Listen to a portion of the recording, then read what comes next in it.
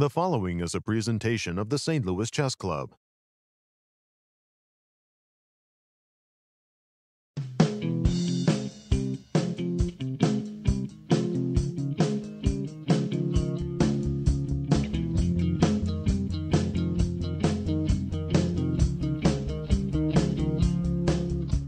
Hello everyone, and thank you for joining us. I'm Yasser, and I'm sitting alongside Begim Hi, as Yasser. we're bringing you a wonderful summer chess classic. Begim, it's been great fun, and the rounds have gone really fast. I'm a little bit sad that we're almost like ending the tournament. I know, we're in the championship rounds, everybody. This is round 8, but first of all, let's take a look at the standings. After 7 rounds of competition, Begim, please do the honors. We have three-way tie in Group A between Benjamin Burke, John Burke, and then Nikolas Theodorou. That is insane. They all have 4.5, and our key matchup is going to be most probably Benjamin and John because they're playing each other. So it's a very exciting day. No question about it. That Group A 3-player tie for first. But now tell us about the Group B, because I got a surprise for you there too. Here we go. Even here we have 3-way tie for the first. Semyon Lomasov, Andrew Hong, Akshat Chandra with 5 points. They are leading the tournament. Fantastic. And tell us, Begim, about the tournament format for the 2 events as we get a view there of the playing hall. It's 2 10-player round robin with 90 minutes for the first 40 moves, 30 minutes for the rest of the game with 30 seconds increment throughout the game. Not much left, but tell us about the remaining schedule. So we are already in round 8, ending the tournament round 8 today. They're playing it right now, and we have the final round tomorrow, and then maybe playoffs in case we have a tie for the first. And tomorrow the round will actually be starting a little bit earlier. Absolutely. We'll be coming on at 2 p.m. 2 p.m. 2 hours. And the round starts earlier. at 11:30 a.m. Wonderful. And as we get started to begin our broadcast, tell the viewers what they can expect in terms of the pairings. Let's start with Group A. Group A pairings, as usual, it's great. All of the great Grandmasters are competing. And our key matchup, as we mentioned before, it's Benjamin Burke versus John Burke, who are the leaders of the tournament. 2 players tied for first. And let's just jump into that game just briefly. The players have just on the screen. Just came out of the opening. And I personally find this position a little bit easier for Black to play, even though Black has these double pawns. This pawn on c4 is kind of like in the throat, as it's controlling some very key squares, and the pawn on d2 is backwards. It's remarkable, Begim. If you took that d2 pawn and put it on the d4 square, it's immediately my position. It's a transformation. White goes from slightly worse to much better. Exactly. I mean, just like, wow. And as we mentioned before, as we were talking before the stream, b3, can we go back a little bit? A little bit? Yeah. Yes, right this here. This move was a very bold move by Benjamin, who thinks, I'm sure I will win the pawn. Yeah, well, you better. The current position, knight g4, f4, he wanted to stop this very nasty queen takes h2 checkmate business. Rook b1, rook here, and we're up to date with the players. I'm a little bit mystified by that move, rook to b8. You know, somehow I'm looking at that d3 square. I don't know if I should be playing queen e6 and rook d3, or I don't know if I should be playing queen d3 immediately. It just seems, I'm not 100% sure that rook to b8, because now, as we were coming on air, you were saying to me, yes, sir, knight e4 is a very serious threat. Maybe he's going to eat that pawn on c4 after all. Well, if you do, it's great. King is also kind of big for white. So. Exactly. Tell us about the pairings for Group B, as we see a visual there of the players on the board. Group B, some of the leaders are competing and trying to win, and we have our key matchup, which is Jacobson versus Lomasov. Brandon and Semyon, it's a very important game for both of them, because Lomasov is leading the tournament with 5 points alongside Andrew and Yeah. The other Akshat. Akshat Chandra, the other guy who was playing a great tournament, by the way. Yeah, three guys tied for first. Yeah, but Brandon is catching up. He started the tournament not that great, but now he has 4 points. If he wins the tournament, he's catching up with the leaders. Well, if he wins the game, yeah, he's got to win the tournament. And in this game, by the way, Brandon is, I'm going to say, a comfortable endgame position. It's not that easy. There's one weakness on the board, and it's sort of like to attack that weakness, you got to play moves like bishop g3, e4, bishop f2. Otherwise, I really like your idea. Yeah, otherwise it's not so easy to grab that weakness. Also, earlier you were asking me how you can attack the pawn on c5, and we were trying to analyze where should we put the bishop, and then bishop g3, bishop f2 seems great. Yeah, it fits the bill. From Black's point of view, Black can see what White wants to do. White wants to double up on the c file, bring the bishop to f2, and I think in these types of positions, you kind of throw the a pawn down. It's like a jab. You know, you kind of go, you know, a5, a4, and you try to make the b2 pawn a little bit backwards. You look for counterplay on the queen side. For those of you with excellent memories, you will recall the 1972 World Chess Championship match between Bobby Fischer and Boris Spassky, where against a5, Bobby ended up putting his pawns at a4, b3, and won what was considered at the time the game of the match. So we'll keep a careful eye on this one. And tell us, Begim, these players have been fighting very, very hard in this tournament. What are they fighting for? They're fighting for some nice prizes, Yasser. Okay. For Group A, first place is $6,000, second place is $4,000, and third place is $3,000, and then rest of the players also get some nice prizes, and then total prize fund of the tournament is $22,000. Thank you, St. Louis Chess Club. And in the B group?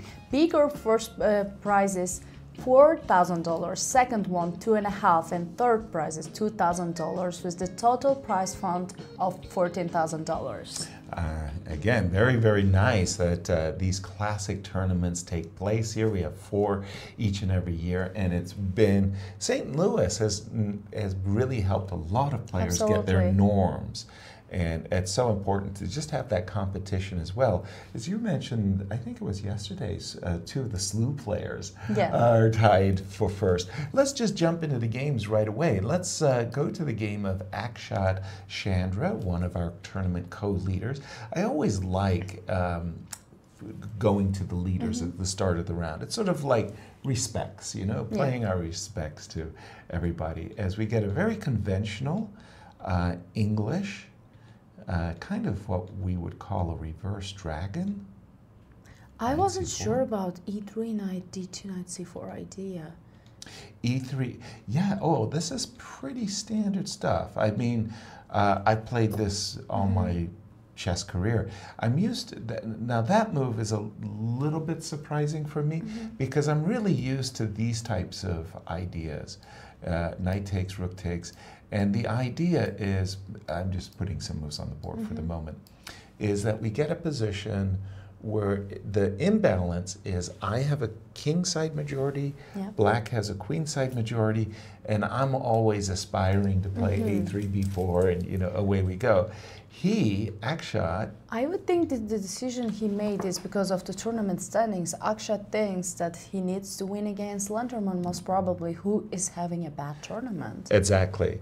But Alexander, you know, it's kind of funny. You play in a tournament where one of the highest seeds is having a bad tournament, and people are taking points from him. Not only like points, rating points too, right?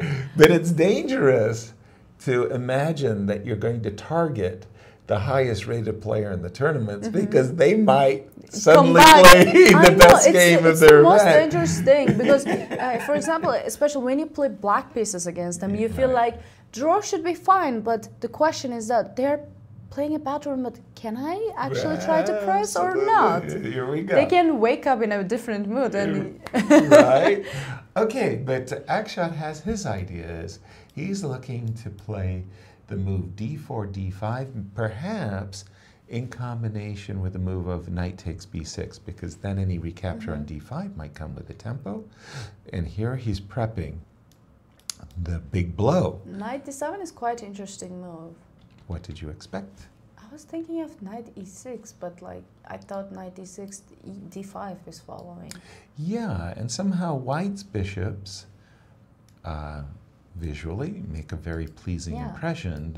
They're more effective than black's bishops that are still on their original squares. Can we still consider after knight d7 and the move played in the game? Knight d7 and still d5. As well, in this position. Doubtlessly, when he got to this position, Chandra in his mind was thinking that he would like a knight to end up being on d5. So maybe something like this position. I mean, it's still nice for white, exactly. right? I mean, it's not That's like... why I thought knight is placed on e6 better than d7, but maybe I'm wrong. Well, knight d7, knight e3. Maybe an intimation that Akshat maybe that's didn't the idea, want knight to... e6 or knight e5. Yeah, he didn't want to unnecessarily create a weakness on c4.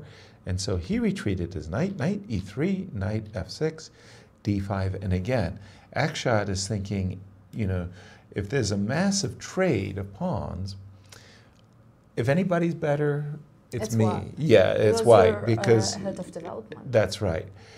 But c5, it's a very ambitious move, I would say. I'm not a fan. I'm not a fan. I think I would have just said, okay, if you go want ahead, to just take it. Do your worst. I really like bishop d7 because I need to finish my development, right? Clear. And then, if you take on c6, I will take with the bishop. That's right. I do have enough compensation if you take on c6 with the bishop. I will take back. Yeah, I did split my pawns. Split my pawns. I did create a weakness, but my pieces are better placed, I feel like. Well, the rook for the moment, for sure. I mean, after a move, for example, like queen f3, white can say, well, I've got a nibble, but okay. Like the other game that we were watching there too, where there's a weakness on c5. It's only a weakness if you can attack it. Once again, black will be looking to play a5 and a4. On the other hand, conversely, I want to say the move c5, wow, I look at that and I say, be careful, a4, a5, the knight will slip back to the c4 square. That's a big passer. That's and he did play a4, of course, and he did play d6, because that passer is what it's all about. Now, no doubt when Lenderman played the move c5, he pictured this position in his mind, and he was thinking, I gotcha. I'm going to take this pawn. Lenderman is going all in. It feels like today is the day when he woke up with that move, right? With that move. Very dangerous. He's risking, but a4 created a weakness on b3, and you cannot attack on c5, and your d6 pawn is weakness, another weakness as well. So structural-wise, I think both of them have many weaknesses, but the question is, who's going to use it faster? Yeah, and concretely here, in this moment, it's all about this pawn, right? And the move knight f5 begs the question, could I play the move g6? And I'm very, very cognizant that but if you play I got bishop an g7, yeah, like an accident could appear on that diagonal. I'm very conscious.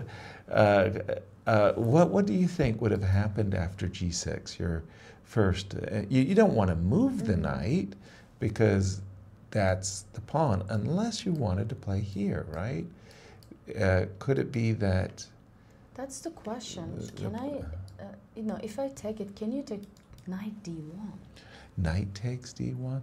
I don't think I'm going to be able to save this pawn. But I'm attacking c5 pawn, so right. And then rook e1. And then that's what I'm thinking. I'm thinking the pawn is beyond the supply line. Ooh, wait. I want to play Can I? Yes, please. I want to play knight e3. If you take this, knight Right. e3. Finally using the weakness of g6. Right, okay. And then maybe rook c e1, and then knight comes to f6 as well. I love my bishop. I would love the bishop too. f5. Continue the whole line of play there for a second. If you play f5, for example, first of Yes. all, I can check. King. King goes and Knight d5. can I develop? Knight d5 is my Knight intention. d5. If I play this, you're most probably on time, and we don't have much, right? Right. I just managed to hold you at play. So f5, can I be faster, better? Not faster, better, stronger? Faster, better, stronger. Maybe I should go to this position. Okay, but after knight d5, I feel I've got fair chances of, you know, holding the game. Rook e6 or so. Yeah, okay, good. Yeah, you did good. No, that's good. Rook check, rook b1. I'm, you know, You're holding the position. I feel like this isn't scary, at least. Yeah. I like we do have quite some moves, sorry. So he did play, by the way, after knight f5, knight d7. He did not play the move g6, knight b1. Did you see that? I didn't see that. Knight b1. I mean, it makes sense because he wants to put his knight on c4. The problem is that how about the f5 knight? If you're going to b1. This is a strange. Now I do not like it at all.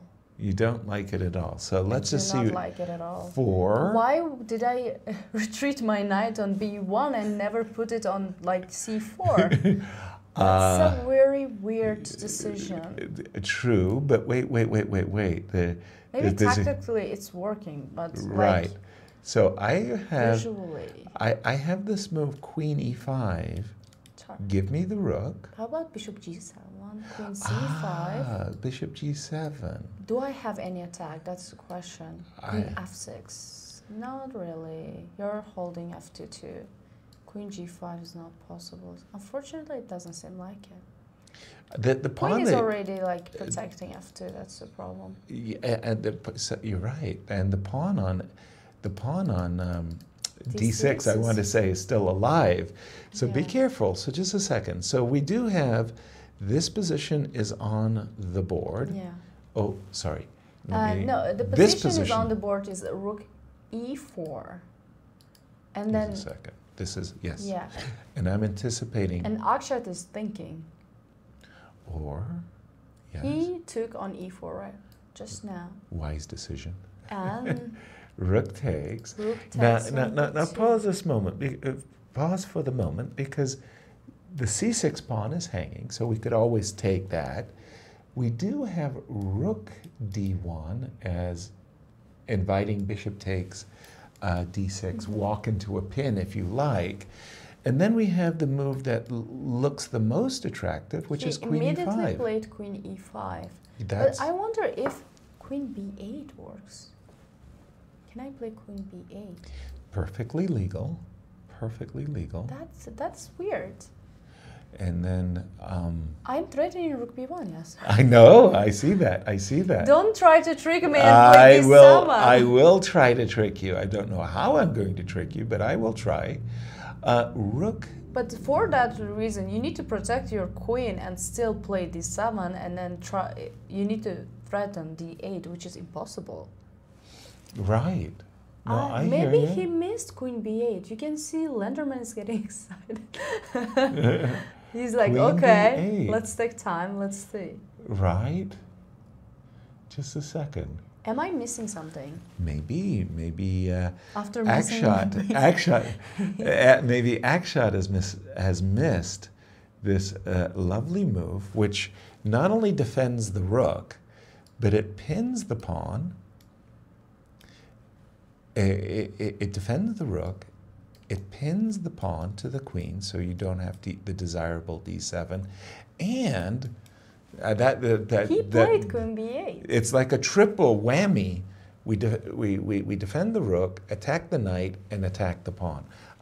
Queen e5 looks like an overreach, and maybe he should have played. Immediately knight c3 was played. as if this was all a part of the program. Queen Well, B8. the problem with Akshat's position actually is that he has only seconds left. That's why he's doing this kind of fast decisions. Oh, but then Queen E5 was a bad move. A very, Exactly. very bad move. And it seems like Lenderman has 41 minutes against 1 minute. Ooh.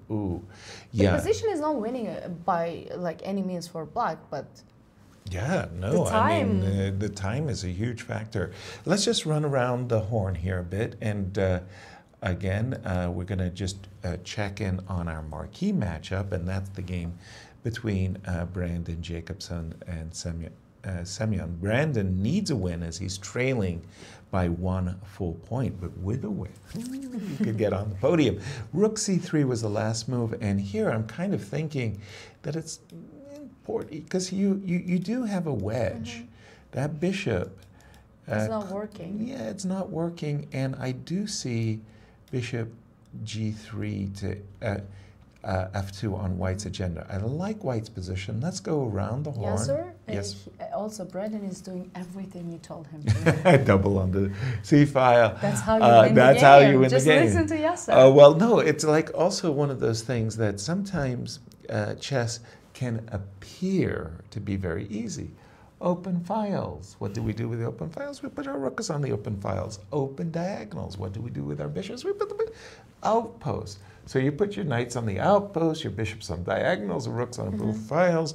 Your opponent resigns, and you go, "Wow, you played a great game." You go, "Not really." I just followed the rules, right? But those are the rules of strategy. Absolutely. Looking good here. Justin versus Andrew. It seems like it will end in a draw. Dead draw. Nothing to discuss there. Arman versus Elshan. Elshan has been having, we talk about roller coaster rides. He's been having one. This is a very nice and balanced I would say rook it's and a knight little bit ending. unpleasant For black. For black. Because of the space. Once you look at this knight is working nicely. First of all, it's blockading your passer.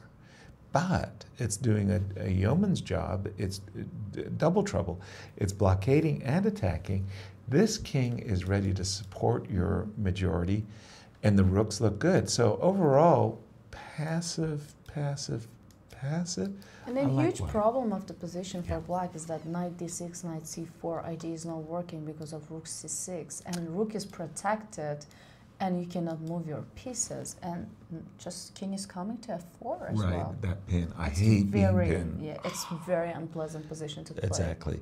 King f4 on the board, and here you start to look for desperate ideas like g5, f takes, rook takes, just sacrificing a pawn, because in my opinion, if white just, mundanely is allowed to plod his way up the board with g5 and g6, he's simply going to win. Let's take a look at the game of Luka for a moment. Oh, Whoa. What is this? 2 pawns for an exchange. Very, very powerful now it's time knight. to count the pawns. I'm always counting the pawns. 2 pawns for the exchange. What? Rook g1. Is that an ambitious move or I- the other? I don't know what that move is. Let's just see the last few moves. Yeah, that's what I suspect. The rooks are, so white isn't interested in trading rooks, naturally, but hiding it on g1 isn't much of a consolation because, well, hold on. Okay, white, no, not at all, bless you. White wants to put his knight on d5.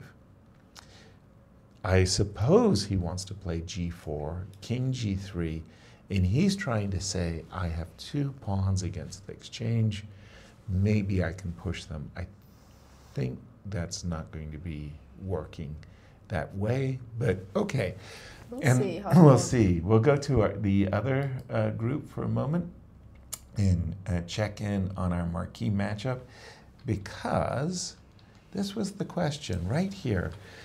After the move f4, he played rook b8 and then played queen d3. We talked about this move as well. And why do you need the rook to b8? Maybe the rook on a1 to c1, I'm going to say that's useful for white.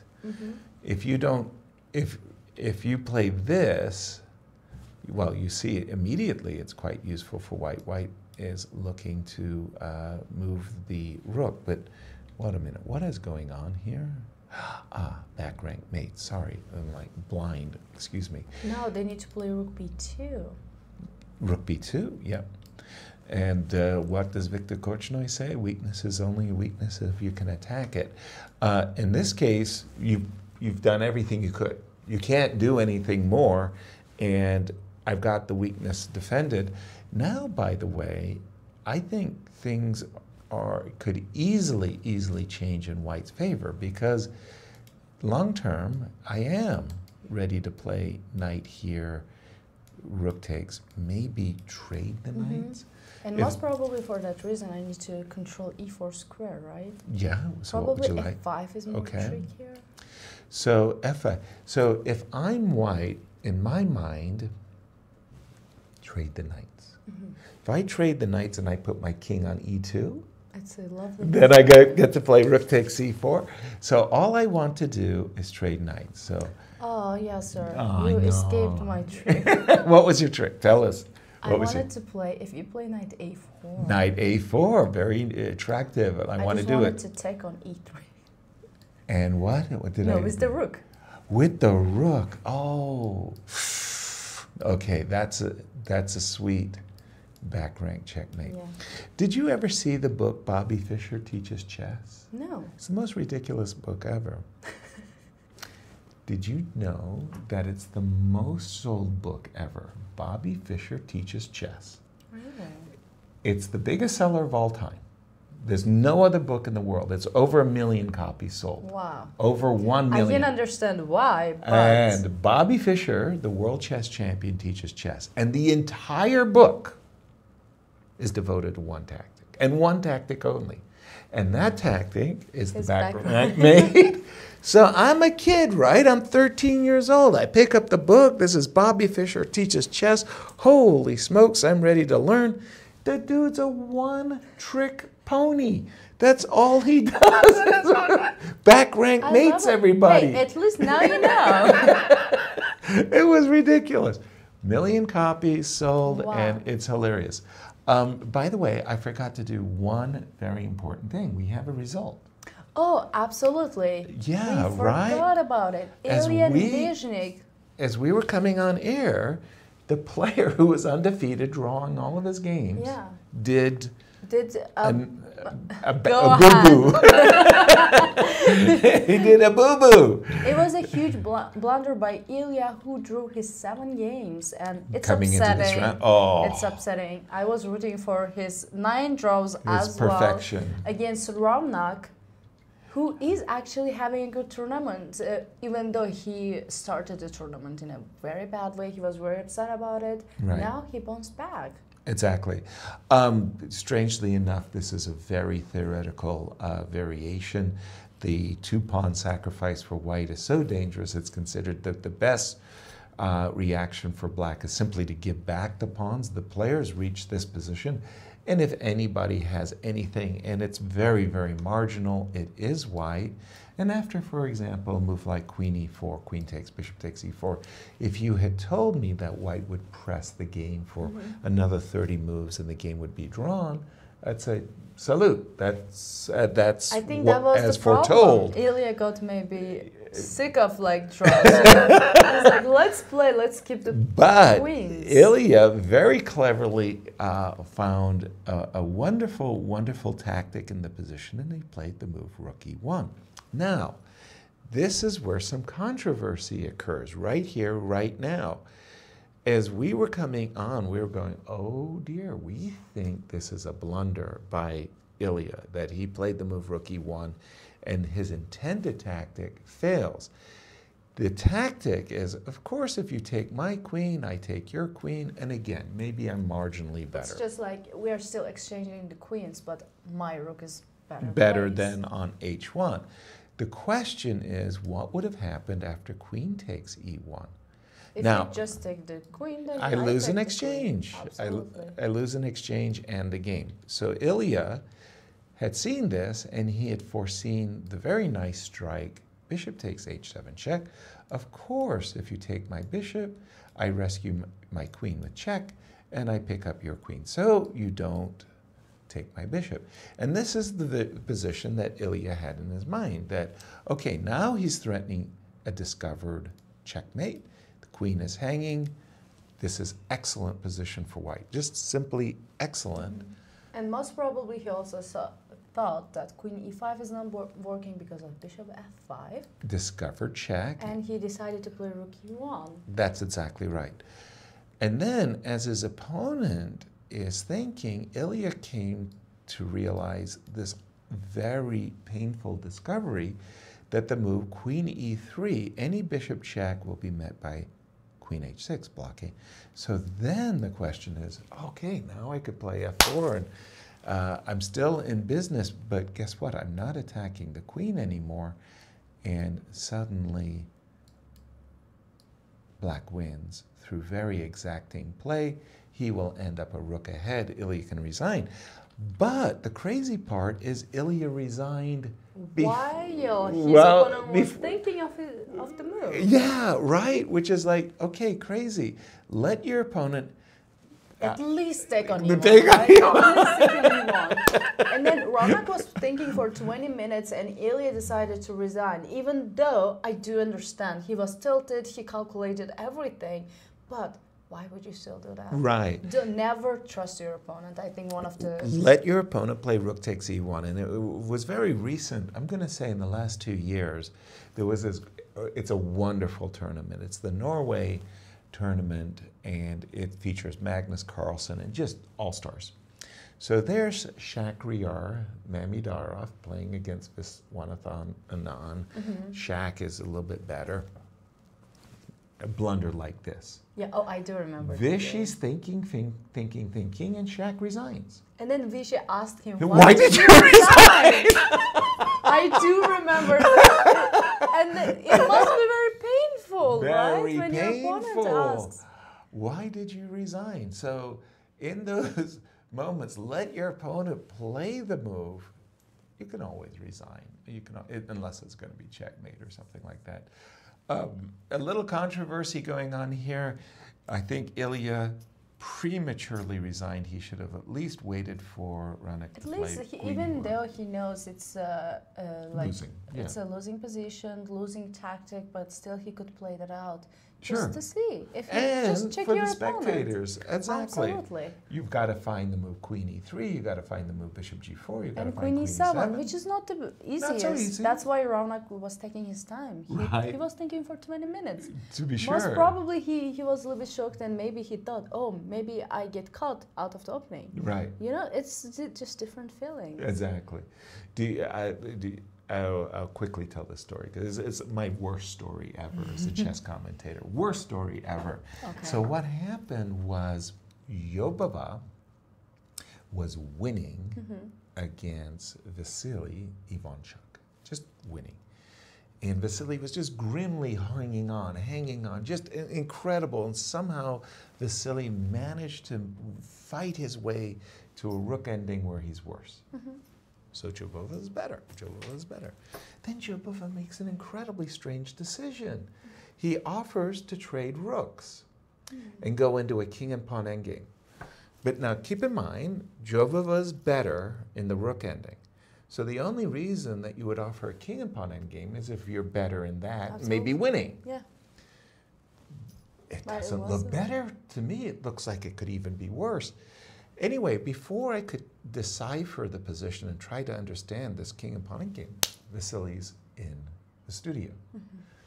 Vasily, come and sit down, sit next to me, tell me what happened. And Vasily, when he's talking chess, he's like a dolphin. Absolutely. He's just, and boom, boom, boom, boom, boom. Thank you very much. Goodbye. What?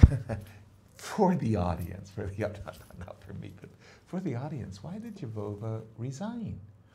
12 moves. Very quickly. Yeah, thank you very much. But for the audience, could you please give it move by move? Show us what you mean. And he goes, tak, tak, tak, 12 moves, bridesmaids, the pawns are too far, the king can't keep it, and wins for me. Yeah. Thank you. Leaving the studio, he says, any good grandmaster would have seen it instantly. So I say to the audience, we're going to take a break. I'm going to take the sword that Vasily just put in my tummy, and we'll see you on the other side of the break. Now, in the meantime, in the A group, Ivan Sokolov is watching the broadcast, and he's laughing at my discomfort. He's laughing. Oh, poor Yasser having to deal with Vasily. Next morning, he's at breakfast with Saric, Ivan Saric, top grandmaster from Croatia, who's playing in the A group. And, you know, they're getting their eggs and bacon and breakfast stuff. And Saric says to Sokolov, why did Jovova resign? And he goes, any good grandmaster would see it instantly. So it had a ripple effect. You wait for your opponent to find those good moves, right? Exactly. It's not as easy. Not as easy. When you're playing. Let's jump to the game of the U.S. Junior Champion. Mishra, just here, less than a month ago, won a very, very tightly fought competition. And very important competition. That's how he qualified for the U.S. National Chess Championships. Precisely so. I'm going to say he's a happy camper in the idea that he's got an evenish position. He's got his majority, and they're pretty flexible. They're not blockaded. White has his majority, a little bit better position for the king. But I'm looking at this rook coming over. And, you know, based on my being able to play b4 and rook a2, I think Mishra is doing fine in this game. I also think Abhimanyu has a very comfortable position. Exactly. The last move, h4, I like this move. Just gaining a little space. When you've got a majority, use it. Absolutely. Use it. Put it to work. Get it going. And h4 makes a lot of sense from Sasi. Dariusz. Boy, talk about a roller coaster ride. He has left a lot of points on the table, I want to put it that way. He's in a bishops of opposite color ending, but you know what? If anybody has the advantage, it's white, a smidge. Why? Well, because these pawns, right? They're more vulnerable. Check, bishop, bishop. Just a little bit more vulnerable. I do like his position. I do like Dariusz's position better because it feels like he has many targets to attack. Yeah, exactly. I like black. And Nikolas is coming in tied for first, exactly, in this moment. But he is on the back foot. Let's go to this game between Pranav and Aram. And tell us about the draw. What have you been discussing? So Aram is my friend, and when he started the tournament, it's like 2 rounds in or so. He made 2 draws. I'm like, oh, no worries. You will make 9 draws.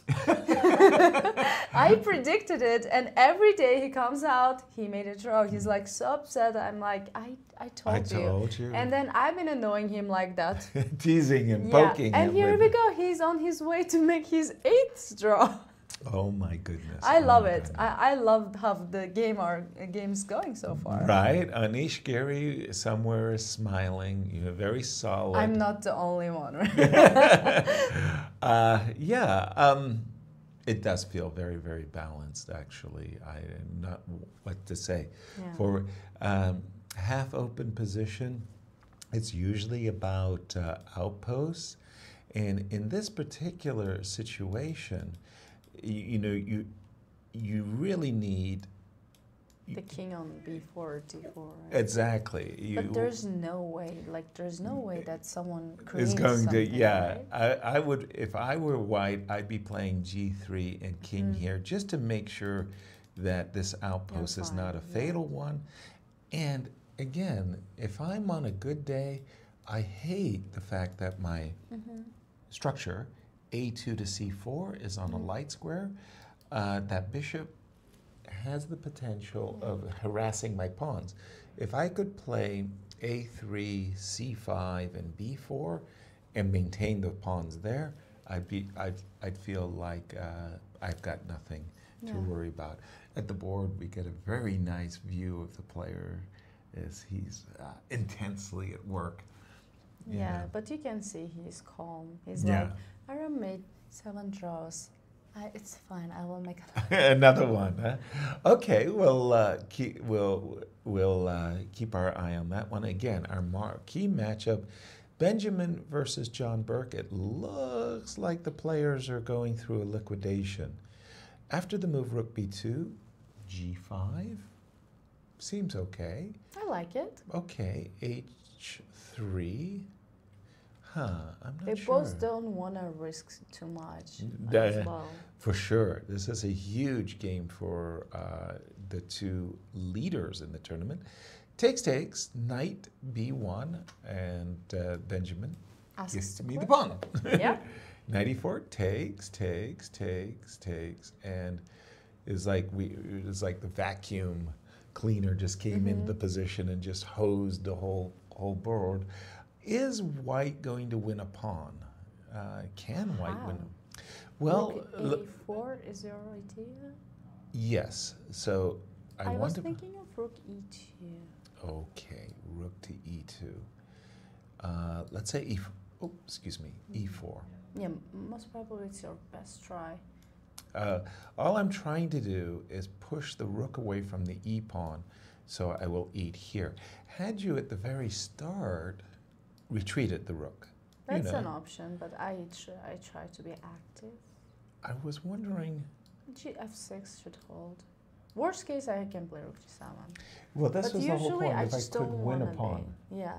Usually, it's better to just give away a pawn and have an active rook, but it's kind of dangerous too. If it's a pass pawn, then you can have problems. This is the current position. We'll keep an eye on this one. I suspect it's closer to a draw than anything at the moment.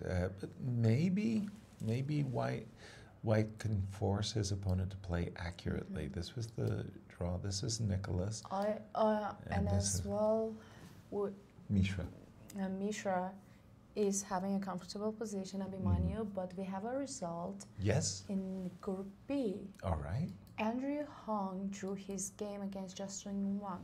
All right. Let's take a look at that game. 2 juniors, by the way. I don't know if this is called the Zukertort system, but these systems with the early B2, B3, I really ascribe to 2 players. Nimzovich in the 30s, he really started playing these, what you might call Indian openings or flank fianchettos, and Bent Larsen. So I really think that rather than calling it a Zukertort, it's more like those 2 guys did more to advance the ideas. Contributed a lot to the world. They sure did. Absolutely. And c7, c5, and you get these, again, these structures where you have these hanging pawns, isolated queen pawns, and if you study your structures, it really helps you in terms of your planning. So you study the structures and your plans become that much easier to play. For me, the move rook d1 is a strange move. The half-open e-file feels like where the rooks belong. So rook here, bishop to b1 would be my setup. Also, with my rook on b1, I always have these little nasty ideas of knight takes f7. I like rook on e1. I think it's more unpleasant, and also the feeling. The feeling is like you should always be careful about knight e6, knight f7, knight g5, knight e5 jumps, and also after rook e1, you can play knight e5, queen goes somewhere, and then rook e2. Rook e3, rook h3 ideas. Rover ideas. Okay, let's see what happened. Rook d1, bishop f8, knight f1. So a completely different approach by white. His idea, that is, he wants to put his knight from d2 to g3. He wants to play more positional chess even than to we e3. are. Even e3. Okay, e3. Where are you going? You're going to go h3 and knight g4? Whoa. Okay. c5, bishop b5. Now, the funny part is the classical chess players, like the Capablancas of the world, let's get really classical, would say that White's play is all wrong. Yeah, absolutely. And all bishop b3, bishop b5. Because basically what you're doing is you're getting two passed pawns on the queen side, but you're giving your opponent the center. So I want to keep the king safe, but what I really want to do, of course, is I want to activate my center mass, and usually your pawns don't get there, and d4 and d5 is going to be more disruptive. Even though it's kind of harder to move after f6, for example, d4 or e5, but it is definitely an idea. Yeah, you're going in that direction to move up the board. c5, a6. Wow, look at this. a2 is hanging in case of bishop b2 is hanging. Excuse me, much more simple. Bishop b2. And black is, again, he's very happy to grab a center pawn for a flank. Now your idea is going to be much easier to implement, isn't it? So Justin captured on c6, captured on c6, captured on b6, and I don't like the position. I think that black I have a feeling has done very well. Just wanted to be solid today. I'm not sure this is having the solid, best though. tournament, but he's playing against his opponent, like junior player, right? Right. And you don't want to lose it. Yeah. I'm a little stunned by the move h5. It's not a terrible move or anything like that. Yeah. I'm just thinking that the knight on g4 it's not doing it. That was my first reaction. I was like, I wonder if knight on g4 is better or e5. Why are you forcing? Why are you forcing the knight to a better square? I might find myself attracted to moves like queen b7, bishop b5, a5. Maybe, I mentioned it a moment ago, maybe f6, just to, I got the two bishops. I really like it. I like black's position. Me too. Okay, but now the knight has actually found itself on a really sweet outpost. Now your idea f6 won't work because g6 is hanging. Wow. By the way, here, my spidey sense would be tingling. If I was black, I would be like, wait a minute, my opponent has a dark square bishop. You never want to see bishop come to f6. That would be like as I told you before, our generation needs to apologize, right? Right? Whoa, that's going in the wrong direction, isn't it? I mean, don't you want to go... How about f6, h6? Right? Don't you want to go in that? I mean, it's a pity. Bobby Fischer teaches chess. It's a pity you have a back rank problem because, these ideas, come to your mind, except, oops, Bobby Fischer teaches chess, but checkmate. Queen d3, d4, must play. By the way, I think that that's a forced move. If you allow bishop d4, just give it up. Your bishop will be... resign. Yeah, it's terrible. But now your bishop, you're going to be a pawn down. Ooh. What? That's surprising. Yasser is blown away. Yeah, I'm really stunned by what's going on here because Andrew was just permitted to go into a bishop. So, by the way, big shout out to our production team. They are Johnny on the spot. Bobby Fischer teaches chess, Begim, and you can learn what a back rank. I will make sure to read this. Thank no, you, no, just look. Just look. Okay, let's... Oh my God.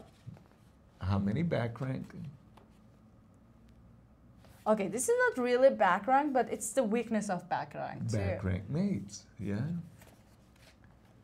Oh, wow. He's a one-trick pony. Okay, I can solve them in like half an hour, I guess, all of them, right? Because it's the same trap. Well, that's because you're a genius, but chess genius. But isn't that funny? I mean, my I was God. the 13th. I got Wait. this great gift. I got Bobby Fischer Chess. I I'm going to be thought the you were world chess being a little- champion. I thought you were being a little bit sarcastic about it. I'm not. I thought once Every I read the position world is- champion's book, I would become world champion. I would just inhale all of his knowledge. Dude's a one-trick pony. I mean, what? Crazy, crazy. We have another draw, too, as in the game between Luka, and help me out with... Dambasuren? Again? Dambasuren Batsuren. Easy for you to say. Another draw, as we have this Nimzo Indian with F2, F3. What is it called? I don't know. Is it like a modern? Yeah, something modern Nimzo or something I don't like know, that? but it became popularized by a very dynamic player in the 90s, Alexei Shirov. I love Shirov I as know. a player. He did so much to popularize By the way, he has a great book, Fire on the Board. Fire on the Board. Now that is a book that is just really commendable effort And for sure. I have heard that one of the reasons why he didn't become a world champion is that he exposed his strategy in general himself and his style a lot, but it feels like he put his heart to that book. Yeah, well, true that. I would say the reason he didn't become a world champion is because he had two of the greatest chess geniuses who ever lived playing at the same time, and they were Anatoly Karpov and Garry Kasparov. No, I do believe there are many other reasons. Right. In general, I have heard this story, and Right. it's an interesting one. Okay, it ends up like Luka had sacrificed this exchange for a couple of these pawns, and this is where we saw it. And Luka was trying for something, but no. I mean, the rooks, it's not that the rooks, materially speaking, black isn't that badly off. The problem is the rooks are so good. I mean, they're really good. This is love rooks on the second or something. Yeah, Right. You could just That's lose the for a game badly. And the game, that's strange. The game was agreed to because, draw here. Black cannot do anything. The problem is that they cannot attack b4 pawn. If you play rook b4 or rook b2 attacking b4 pawn, Yes. then knight d5. And you Yes. cannot kick the knight out of d5 as well. No, the knight is permanently anchored.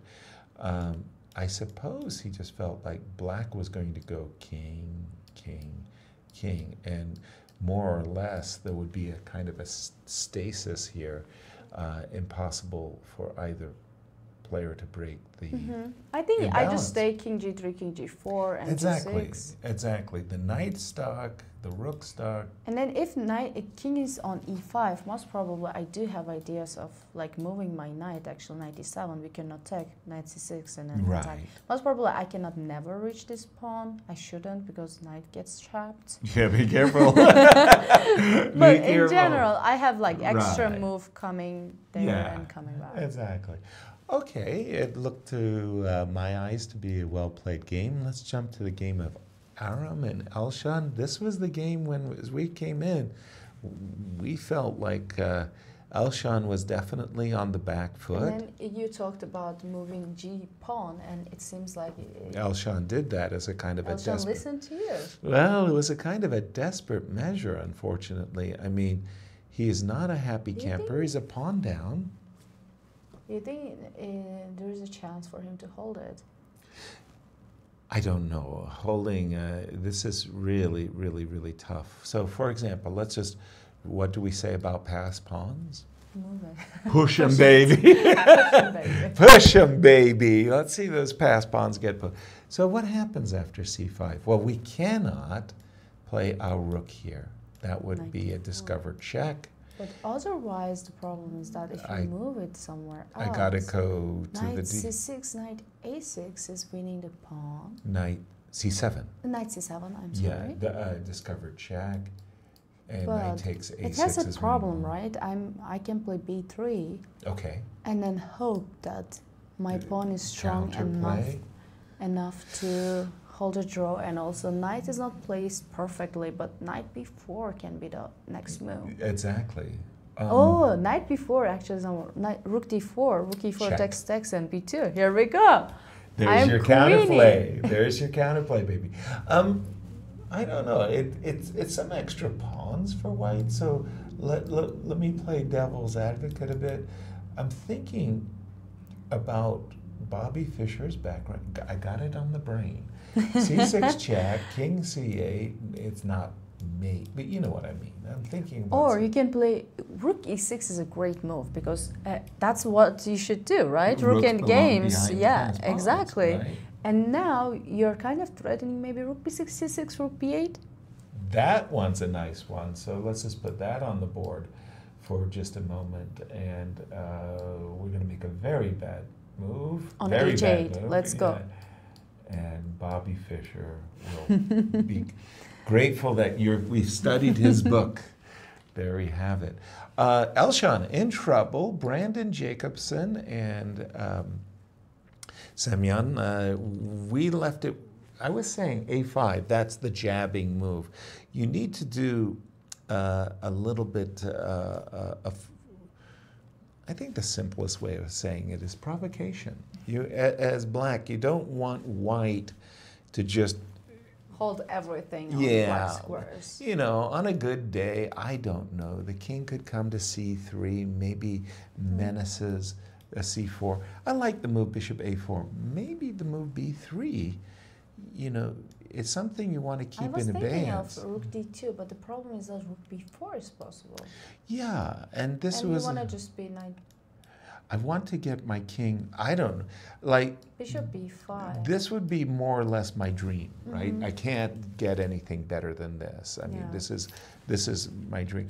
When I play the move b3, I have it in mind, Begim, that my opponent's going to always get in the move a4 and harass me, unless I make a big commitment and play the move a4 myself. Yeah, that was my idea. Probably I thought he can play a4 here and then put the king on c3 still.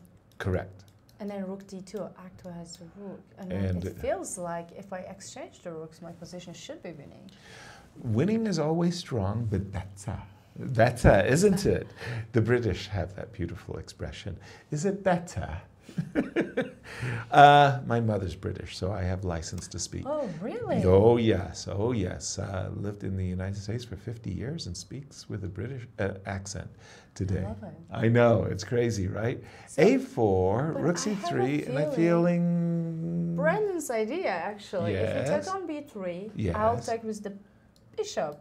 And then I have a pass pawn on a. So anything you can do, I can do better kind of thing. So you... A4. Well, okay. It's too much, isn't it? Then I would like to make a draw. Too much. I is in Semyon's position. If you go back to this moment right here, I think black is worse only because of the split pawns. Put that pawn on b4, and I don't think we have anything to talk about. But because of the split pawns, I think black is trying to make a draw, and if we do, if he achieves it, he's succeeded. So I don't know if Brandon did well with that move b3. Let's go. Where would you like to take us? Let's go to Akshat's leaders. You know, did he make the time control? Because actually, when we left it... He did, actually. He just made move 42. When we left it, he had only 1 minute. Right. This is a very funny game. Well, funny game. A funny move. A strange move that neither Begim or I could grasp. But and that was the move knight b1. Remember you told me in Sicilian when your opponent plays g4 and it's planned to play g5, right? Yep. You play knight d7 and it's like that too. he played a4, and Lenderman's like, why wouldn't we just go back? Well, that was this move for me, knight b1. That is a I real don't head scratcher. Yeah. And I think it was all based on the game, what happened to the game, because, you know, oftentimes you see these forcing lines. Everything that's an attack, capture, capture, attack. These forcing lines are a very, very narrow path. And I think mentally, Akshat foresaw this position, foresaw the move queen e5, and just thought, I'm doing great, stop. This is one of the most spectacular defensive moves I've seen in quite some time, in the sense that we love double attacks. Those are the 95% of all tactics are double attacks. This one is a triple. This is an amazing tactical sequence that just finished. The move queen d8 defends the rook. That's tactic number 1. It attacks the knight on b1, but it pins the pawn to the queen. And so it does 3 things. Also attacks d6 pawn. So it's just like, it's an amazing move, and Akshat in time trouble ended up playing knight c3. Now, if you just go back a move, before you played the move queen e5, I could have taken. Yeah. Taken. We would have reached the exact same position as the players achieved in the game, but I extracted the pawn on c6. So we can definitely say the move queen b8 was missed. Yes. Absolutely. And also, like, knight b1, I was playing with Parham. So last round of the Abu Dhabi. What's his last name? Yes, from Iran, 2600. Thank you. Yeah, Maqsidlu, Parham Maqsidlu. And that's what I wanted to say. And I was white pieces, so he's a strong opponent. Of anyways. course, 2700. Yeah, it's not like I lost the game because I played knight b1, but I really did lose the game because I went back with my knight on b1. And he did the similar thing as Lenderman did.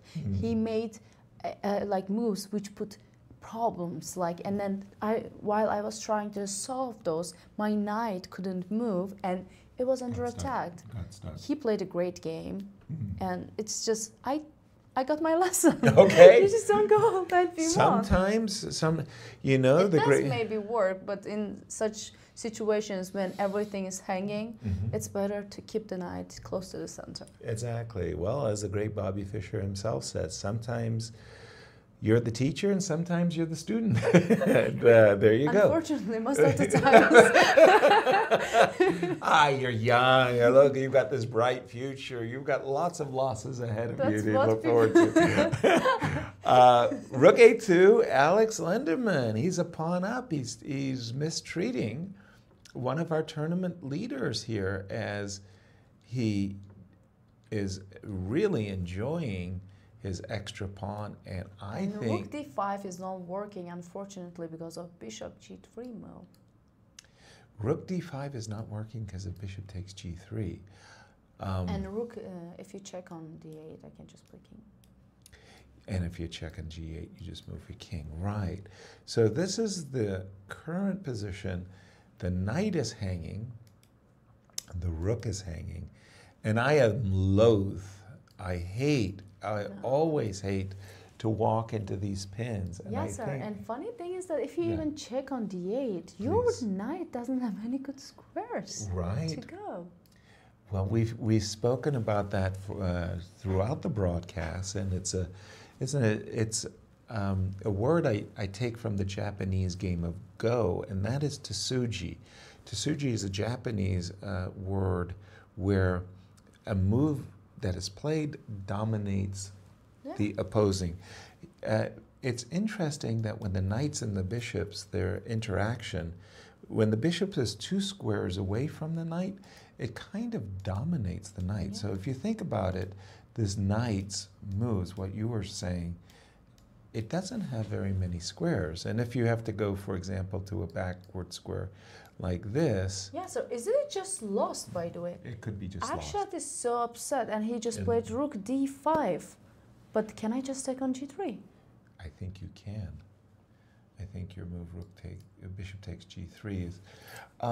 I believe he's hoping against hope that. But this should be easy winning. But is it? Go Yeah, ahead. Lenderman just took on g3. Akshat took HG. h takes g3, and rook b5. Right. But And king g2 or. he played rook d7. I don't like that rook d7. Ooh, Akshat, you're absolutely right. You just, you can just see. This is one of the things I want to say that I missed about the whole pandemic. Is literally chess moved online. Yeah. We couldn't go anywhere, so we're sitting at home. We're watching the players play online, and mostly you can't play classical chess online. It's very, very hard to do that. I never played any tournaments. Right, but Blitz and Rapid you could, and everybody's playing Blitz and Rapid, but when you look in person and the two competitors are, side by side, if you will, against each other, you can see the expression of Akshat. Pounding the table in disgust. When it's online, you lose all of those tells, that feeling of like, I'm winning. And Lenderman definitely Absolutely. 2 pawns up. Now tell me, I'll make the following. I hate my position. I'm 2 pawns down, but I want to put my rook on c7. But the problem is that if I on move f4. my pawns, then I still can improve my king's position. That to was what I e8. wanted to ask you. How are you going to improve? I mean, you're 2 extra pawns, so you think, oh, this should be easy. No, I do believe it's not easy, Yasser. But it's not easy. I do believe it's not easy. Okay. Especially Rookian games are the most tricky, one of the most tricky in games out there. Right. But I do believe it should be winning. I do. I think Rook b2 makes a lot of sense to me. Rook b2, rook c7, rook c2. rook b2. Because rook I'm holding c7, your king as well. Rook c2, and I'm going g5, most probably. g5, good. And if I had left my king on f1, I'm not a happy camper.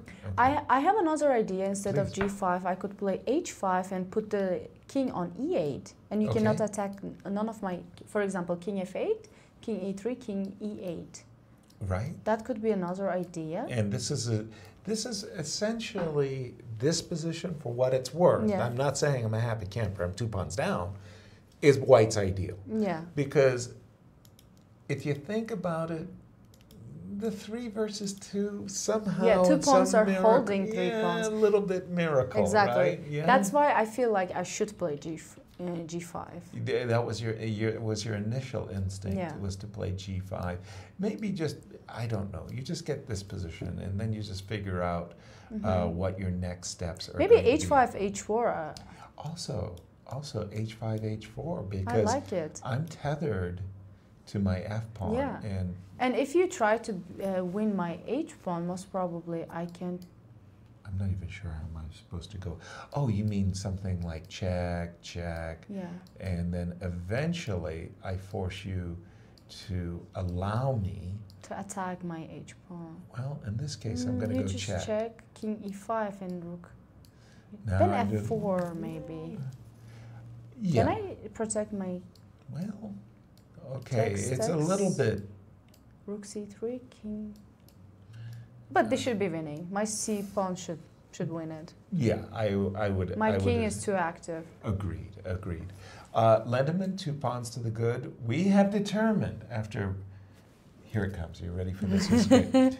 One of the great books we just talked about, Fire on Board. One of the great books was Grandmaster Preparation. Yeah. By Grandmaster Lev Polygaevsky. And Lev Polygaevsky had the Polygaevsky variation, the Knight or Sicilian, an unbelievably, ridiculously ultra-sharp opening defense. You don't even want to go there. I mean, madness is the end game in that variation. Anyway, Lev, he loved analyzing. and he would come to these positions. His output was prodigious. And then at the end of this output, he would say, after painstaking analysis, draw, like this. But this word, painstaking, like he had to put his whole, Dostoevsky, he had to put his whole life into his work. It was glorious reading. Painstaking analysis. And so far, players are following our ideas. After rook d7, rook b2, rook c7, rook c2, king g2 was played. On the board. I wonder if Lenderman is going to play g5 or not. It's funny. He played just c4. C4. Sometimes... It's like, never mind, I'm not going to decide yet. Sometimes you just push him. You just push I was afraid if I push it, then I cannot push my other pawns. But his idea is to play rook c1 and then get the pawn on c2 and then just try to move with the king. King f8, king e8, king d8. Right. And that's then how... You do get there, and then eventually you do have g5 and h5 also in the pocket. For Akshat, who came into today's round, one of the players tied for the lead, this is painful. This is painful. Let's jump to the game of Brandon. And also, we have a result in Yes, Group we do. A. Aram successfully made his 8th straw. What are you? I'm hoping the for Oracle of Delphi over here? You predicted perfect. I'm proud of myself, result. Yasser. Yeah. Jumping into the game of Brandon for a moment, because we were thinking that the game was more or less balanced. I'm not 100% sure, Semyon. Wow. Okay. That decision is interesting. First of all, it's not taking the pawn too. Right. First of all, I am taking on b3 regardless. AB. Let's get AB on the board. That kind of a thing. I'm surprised.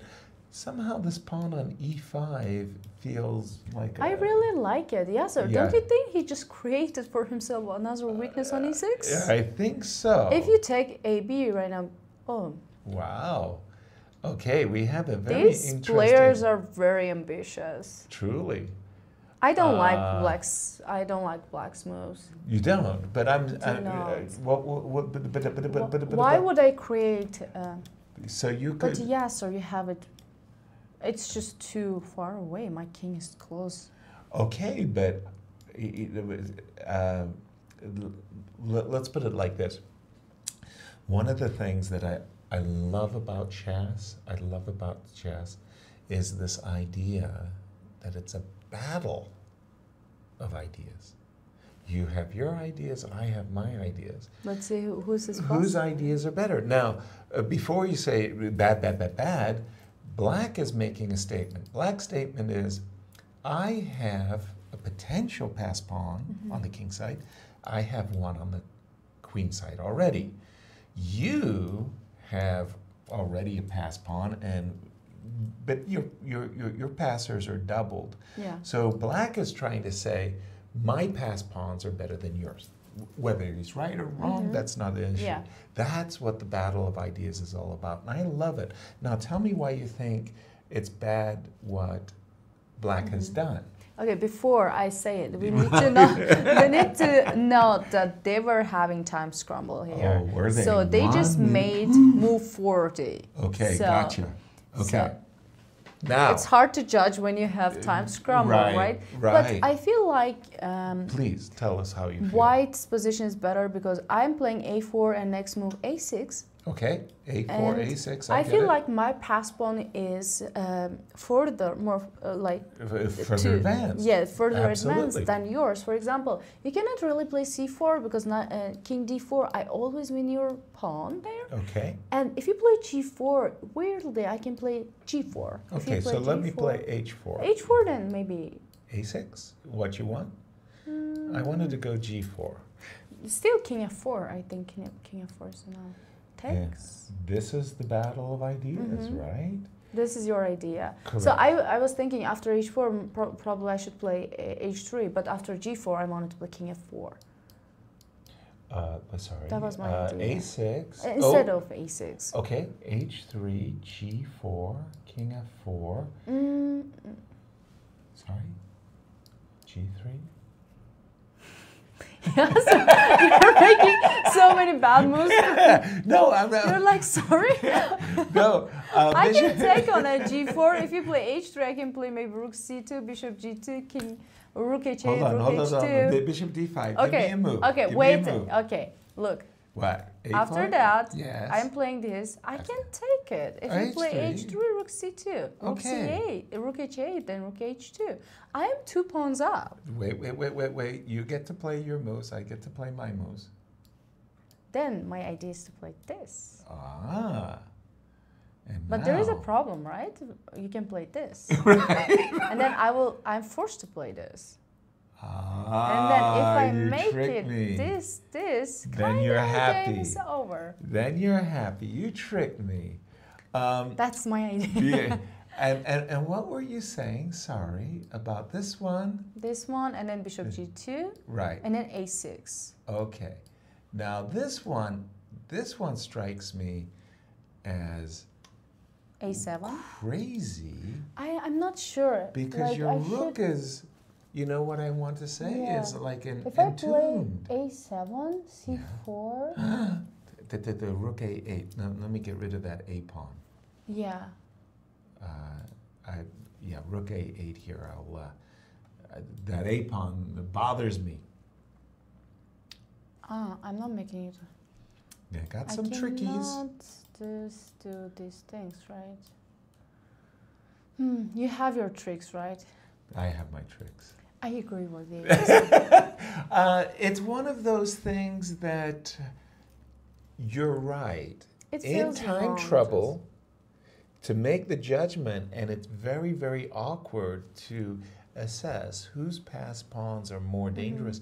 One of the scary parts about the double A pawns is precisely that, the doubled A pawns. Sometimes, you know, if one of the pawns were on b6 or b2, it'd be a completely different matter. And it wouldn't surprise me if, in this case, if Brandon has misjudged the ending, in the sense that, like yourself, Brandon probably saw his pawn on e5 as this great stalwart of a tower of strength, and his king is being a little bit better than this kind of passive black king. But looking deeper into the position, It's not easy. h4, g4, g3 is a tactic. Oh, actually, maybe I Please. have another idea. I'm For sure example, you do. For By example, the way, we have another Yep. result. Let's go. Mishra. No, go ahead. Show us. a4, g4. No, because then king f4 and you're happy. But Go like h4. still, after g4, I have bishop e2 idea. Okay. And if you play a4, H4. h4, I still can play bishop e2. Yes, of course you can. I mean, and absolutely. In this case, you're kind of giving up on, I don't know, you know. No, it's not easy, Yasser, but Right. maybe it's better than what I did. Fair. Yeah. It's just, it's a very difficult position. We're going to let the players boil over it. We do have another result in the game between Mishra and Group A. Sasi. When we left it, we thought after After rook h4. a8, somewhere around these parts, we thought the move rook a8 coming was going to give Mishra easy equality. Oh. And, well, that was an interesting trade of pawns, how that occurred. And not too much happened, Begim. They just, wow. They just agreed on a draw after. Funny moment to agree to a draw. Was e5 played? I don't think so. No, I don't think so either. I think it's just they must have they played were it. analyzing something must work, or Exactly. they just pushed upon, you know. Like, Right. Like, Oftentimes, the players, they don't put the king in and they're analyzing, and, Yeah, you know, yeah. like that kind of thing. So a draw in that match, Dariusz. It's a very exciting game between Nikolas and Dariusz, which are former St. Louis students, by the way. And again, Nikolas is coming into this round, one of the players tied for first. When we left it, we kind of thought that he was struggling a little bit with black. Maybe his struggles are over. I'm looking at the position. What's the problem? I'm going to play G5, HG, HG. I'm going to start trading off more and more pawns. And for Nikolas, this will be a great result. It kind of keeps him in that first place mix, especially with I think it's a Akshat. good result for Dariusz as well. Don't you think so? Well, Because he was pressing. He was pressing, but like he's having such a like roller coaster event, and sometimes like draw is like fine. At least Draw you're is ending fine. your like tournament. All right. 2 versus 1. And in this particular case, the two, G3 and H4 versus F7, I want to say has 0 chances of winning. Like, it's unbelievable. This is your best pawn against the G3 and H. G and H pawns versus F pawn. F7, the defender is just shouldn't great. Just move. Yeah, When you're just fine. I was a kid, I had that pawn and then I moved it. Oh no! And then I lost the game, and my coach was like, "You need to just remember, just don't." I was a kid. I understand. Yes, I sir. understand. We've been there. We've all been there. One thing that's very interesting is imagine white has an F4 pawn. Yeah, I have F4, G3, and H5. Let's just say, and I'm going to give you a pawn, a black pawn. So you're black. You're defending. Where will you put the 3 versus 2? Where would you put the black pawn in hand? What is the best defensive setup of 3 Probably versus 2? H6, F7. It Can was- I play F6, F7? I was wondering. I was thinking of that. Yeah, Because that there are was- some structures when you have F6, F7, H7 or H6 pawns. H7 pawn is better than your HG and H pawn Yeah. in some cases. Victor Korchnoi taught me that in a 3 versus 2, the best defensive setup is doubled F pawns. Here we go. I'm so you smart. learned that on your own. But the doubled F pawns, because if you think about it, white with the 3 pawns, at some point he's going to go H4, G4, F4. Then he's going to go F5, G5.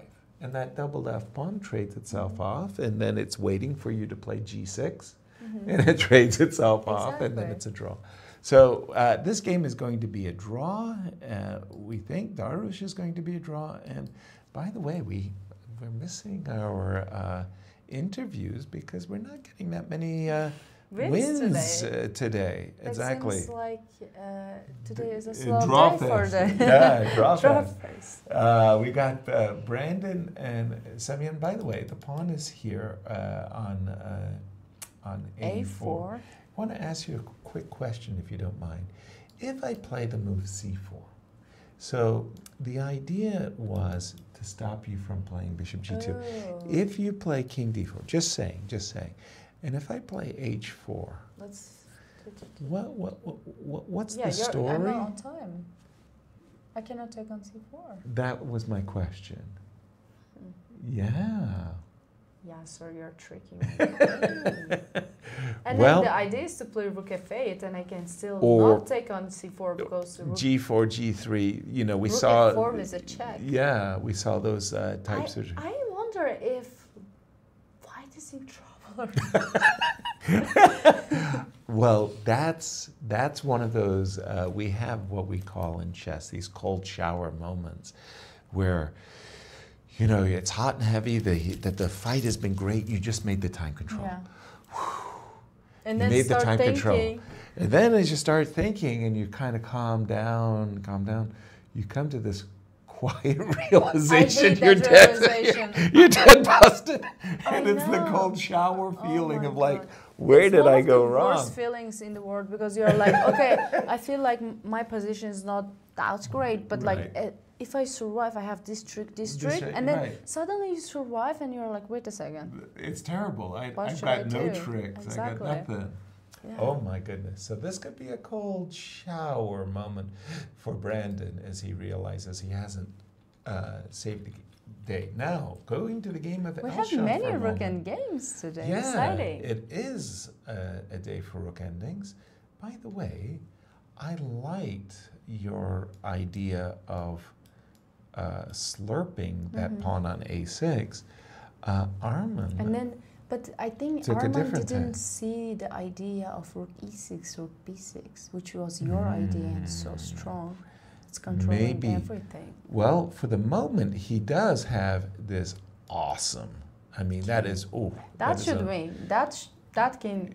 That should is just win. such a great king. Absolutely. But how is he escorting his pawns precisely? c6, king so- d8, f6. Maybe f6, b2. Okay, tell me which c6. move you like. F6 immediately? Yeah, let's play f6. F6 immediately. Okay, I don't know what I'm doing. I'm going to just play No, B2. you're trying to trick me with rook e3. That's the only trick you have. Well spotted. I am indeed trying to just trick Begim with rook wondering. e3 check. Yes. I'm just wondering. Yeah. Can Rook b1. Rook b1. Get out of the trick. Get out of my dirty, rotten idea. I am wondering, what if I walk in your trick? Like c6, rook e3, Yes. takes queen b1 queen, Yes. and then c7. Wow. If you play, for example, queen a2 check, I play king d6 check and discover check Yeah. and queen. But I think sometimes you study too many studies and you forget the queen is a really good piece. I do know. Yeah, I don't That's a think you very want to go upsetting thing, here, but I do So like. I have to do start like. with c6. No, go for it. I do like rook b1. It just, I don't know, rook d2. Yeah, c6. Okay, should c6. Now Maybe I think even you're like winning. win. Yeah. I do. I Just think make you're a winning. simple. Move. Simple chess. Yeah, Keep it two simple. pawns are just too strong in this I position. think so too. I think Elshan is likely to lose this game. Brandon again. And he H4 has was played great. that h4. I didn't know whether to include the move c4, maybe after the move a6, g4. But I like a moment like ago you bishop bishop e2. e2. I And like the then moment you Not came up only it's like protecting against g4, but it's protecting against rook f3. After rook f8, which is a great like Open file. for black, they suddenly didn't have much. No, there's no bit. We like to say the business squares are all protected. The business squares on an open file being f1, f2, f3 in this particular case are all nicely I protected. really like bishop e2 move. Yeah, I do too. With the idea of playing a6 as well. I definitely. And then I can play h3, bishop g4, worst case, and then That's a good I'm blockade, like, actually. Yeah. Yeah. Maybe I'm not winning, but I'm not losing for sure as well. When we left it, Akshat, we were watching him as he's just like in this very, very painful situation. He comes into this round scoring very, very well. He was tied for the first, but at this moment he's 2 pawns down. I have a question for you. Can I go?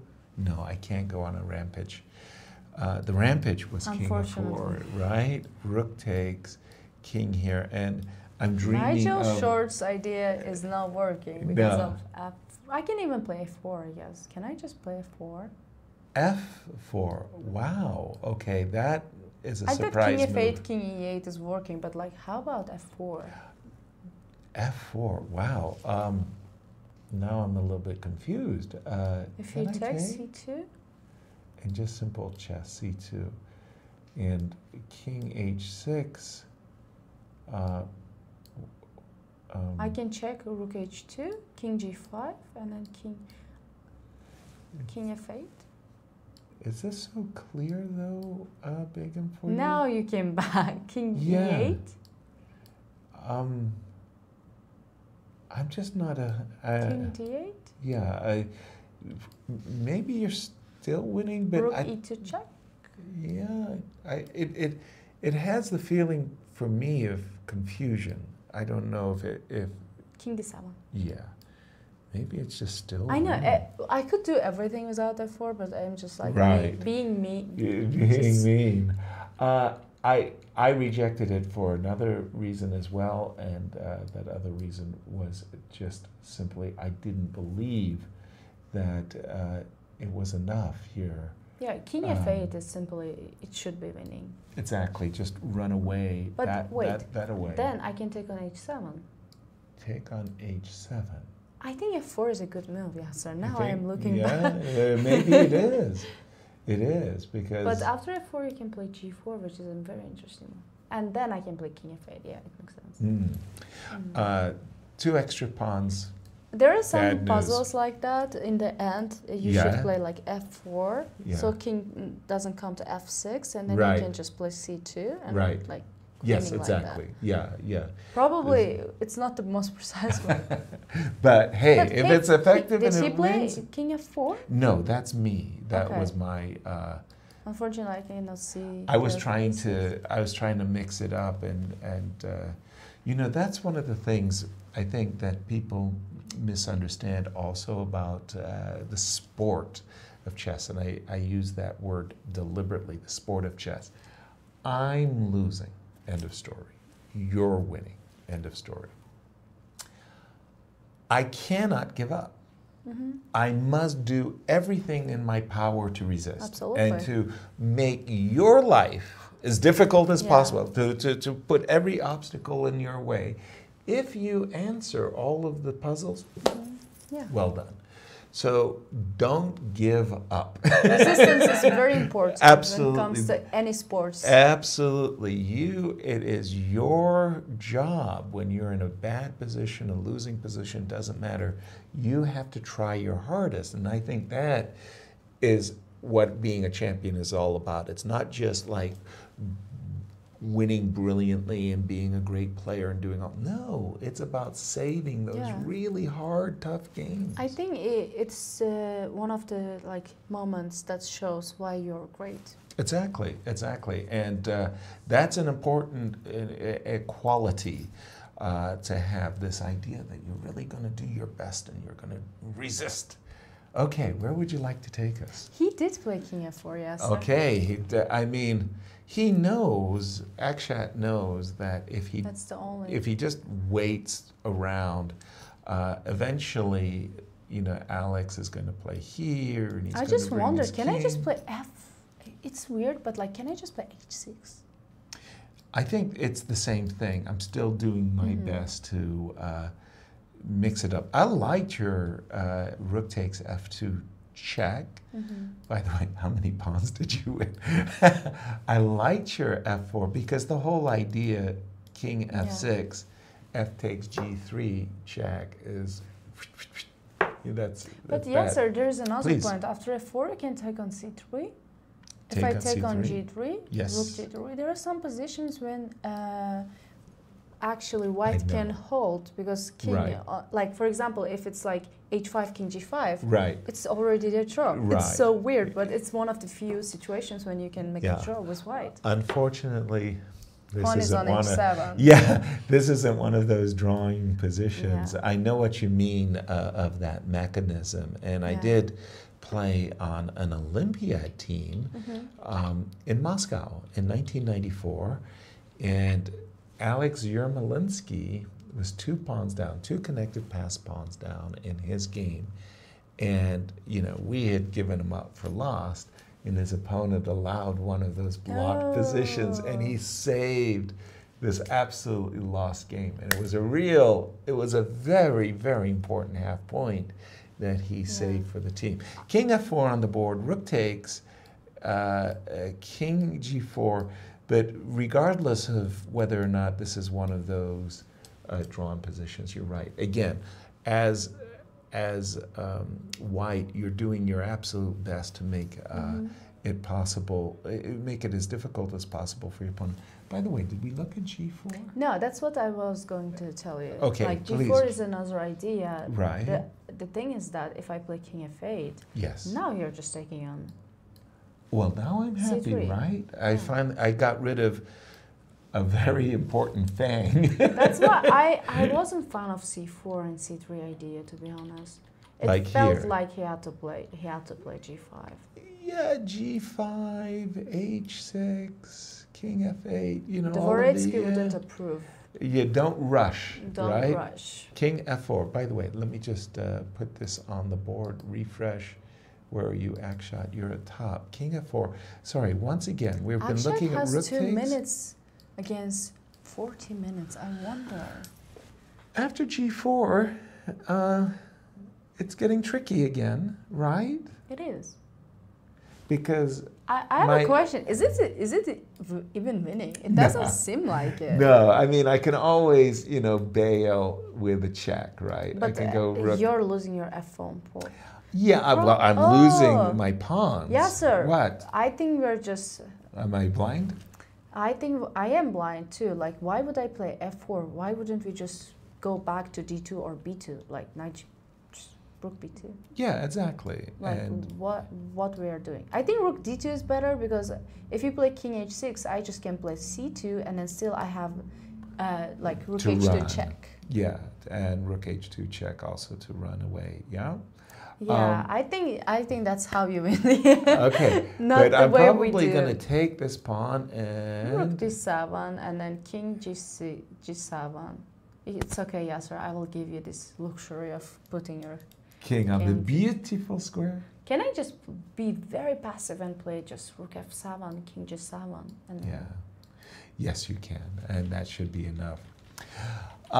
Wow, it's so rare for us. It We're so is. used to getting so many guests, we're having so many victories. To have so many draws is a bit of a surprise. But with this number of draws already in the books, let's just take a look at our standings, absolutely. shall we? So- And Group A. It has been a slow day, but not for Raunak. Not at all. Won his game against Illia, Lickety who split. blundered, and now he's clear first. That is With insane. five, With right. 5 points. And then tie for second between Benjamin Bok, John Burke, and Nikolas Theodorou, who are playing their games. Right. Now we expect Nicholas to tie with Raunak. Also, Benjamin Benjamin- and John, they're playing each other, which means they will make a Good. draw and they will have 5 points. At least we're expecting. Well, potentially, if anyone's going to win it, it's going to be Benjamin. But in the A group, Benjamin is a pawn up. We do expect the game to be a draw, which will mean that for tomorrow, it's all Time. up for grabs. Yasser's loving it. I don't know about the playoffs. I mean, that I am closing excited. ceremony dinner. Yasser, you know, it's fine. is it? You will make it. Really?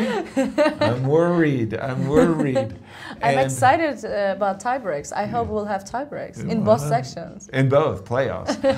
And what about the Group B? Group B, so far, Andrew Hong is the solo leader of the tournament, who ended his game with Justin in a draw, and he has 5.5 points. But we still have tie for second with Akshat Chandra and Semyon Lomasov, 5 points. But so far, we think Akshat is losing his game, unfortunately, and Lomasov most probably will make a draw. Right. So So, again, tie everything to for play first. for. Yeah, And then maybe some extra. It just depends. In trouble for sure. And before we sign off or do any of those things, we have some really, really nice announcements. The first of Absolutely. which is the Fisher Random Tournament is coming up. And it promises to be fantastic. I know the field. I got an advanced view, advanced peek, and let me tell you, it is incredibly It's strong, one like of the- ridiculously strong. Not even one of the, but it's many world best chess players, Of course. basically. Oh, it's without exciting. question. Yasser is excited to bully them, by the way. Oh, yes, indeed. Because we are starting it with ultimate moves. Exactly. The Ultimate Moves is one of those events where it's trash talking. Trash talking is not just allowed, it's encouraged. Required. Required. It's required, not encouraged. Come with your insults, and you better be Write ready. that down. You know, I got in a great shot. Yeah. Levon Aronian, he was on the opposing team. Don't Yeah. ask me why.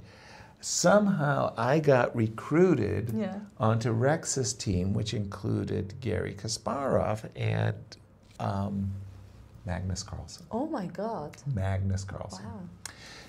That day, Magnus Carlsen had lost a playoff against Ding Liren in the Sinquefield Cup. He had lost the playoff. The players were rotating. In comes Magnus. And he sits down and he's playing, and Levon Aronian shouts, "Magnus, this is the best position you had the whole day," because he had just lost to Ding Liren. He's my teammate, Magnus. So what did I immediately answer with? Immediately answer. Like lickety split millisecond. Okay. Here it comes. At least he's still playing. Meaning he got to the playoff and you didn't. And Anish went, ouch! And Anish was on Levon's team. He went, ouch! They got destroyed. Yeah, baby, you gotta get it. So you gotta get in those jabs and That's gonna be ultimate lovely moves. to watch and to play. Exactly. As well. We're so excited about the tournament. It was fun. It was fun. And by the way, Garry, he gets into it too. Like, oh, Gary's a competitor. Anything chess. Why didn't you play this? Why didn't you play? He's still got that competitive zeal. Again, as we get ready to sign off, we do think, and we have been so wrong. We've left. Benjamin was completely winning or losing, and he ends up winning. I mean, it's like crazy. And finally, he has a position which is like predictable. Predictable. We hope we're right when we say John Burke is going to draw this one. We hope. Well, did we really look at this? No, this is a. It has changed. It's changed. Well, it was bishops of opposite colors. Oh. Look at this tricky. Wait, he didn't play g5.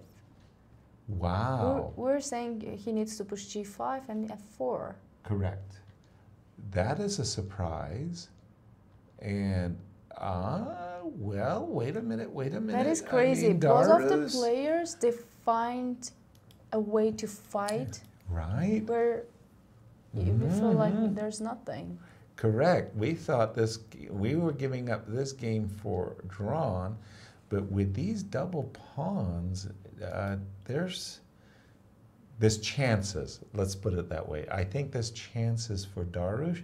At the moment, very active king, right? We do have ideas of check and king f3.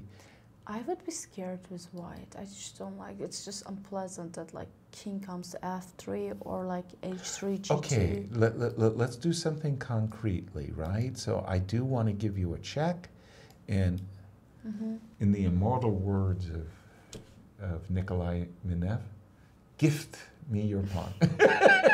Can I play king h3? I'm just wondering. Yes, I looked it. And then I looked king it up. g2. It's in the rule book. You can. Good. And rook c2. Rook c2 check. King d3, rook f2. Rook f2, and let me try to gobble up your pawns. Should I get greedy and play king, rook f5? Rook f5. Rook f5, e4. Rook a5. Rook a5, g4. King g3. Take it. Rook a4. I think we're going to make a draw. Take it. King g4. And I think we'll probably call that the day on that one. Just last gander at this all-important game between Akshat and Lenderman. Akshat, 2 pawns down, but somehow, you know, he's doing his darndest bestest. He's got a very active king, a very active rook. I think the material should be winning for black. Yeah. You've got good instincts on this. I mean, I you've been predicting the Everything. results, so I'm not going to argue with you, Begim. What's going to happen in this game? I have a feeling after rook f8, king g8, rook f7, king g7, it should be over. So rook f8. Oh, you're going king g5 back. Yeah, of course. Then You I'm check me. not going to play king g8 then, yeah, sir. Okay.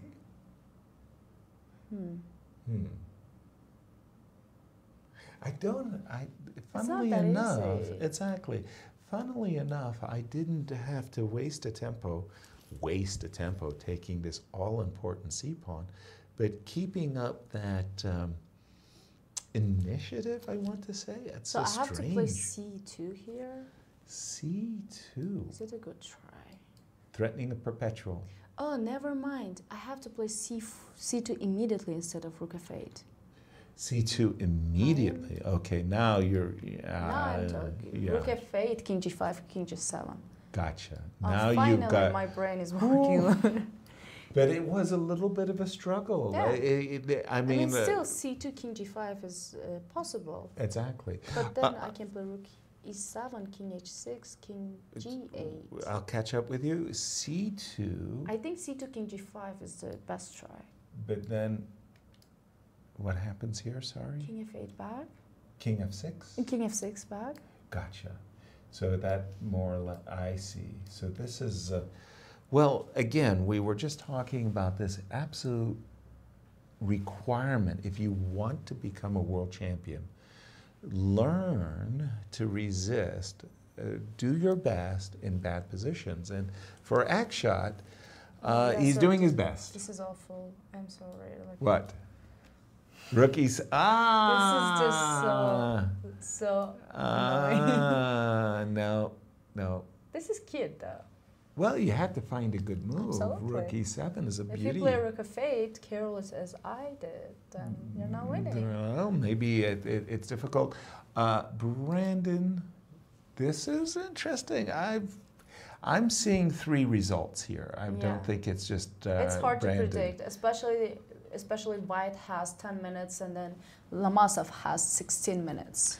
That's very useful to have that extra time. And Absolutely. lastly, we do expect that Aram is Arman is winning for against sure. Elshan. Because he's marching his king to c7, hopefully, and then trying to queen.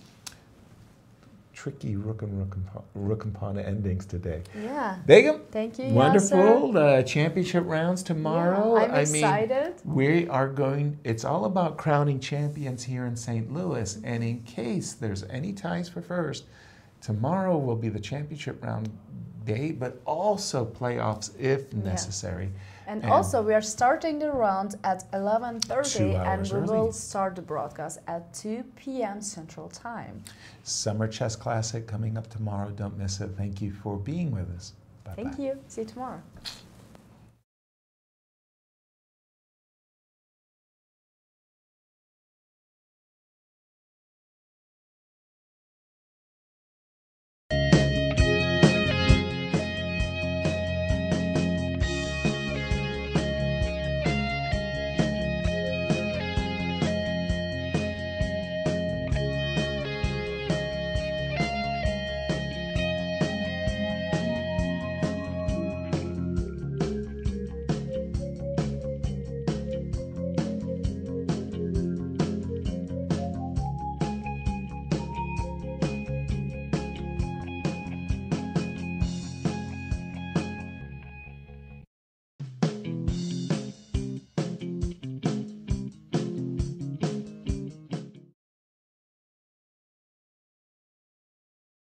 This has been a presentation of the St. Louis Chess Club. Any reproduction or distribution of this content without the express written consent of the St. Louis Chess Club is prohibited.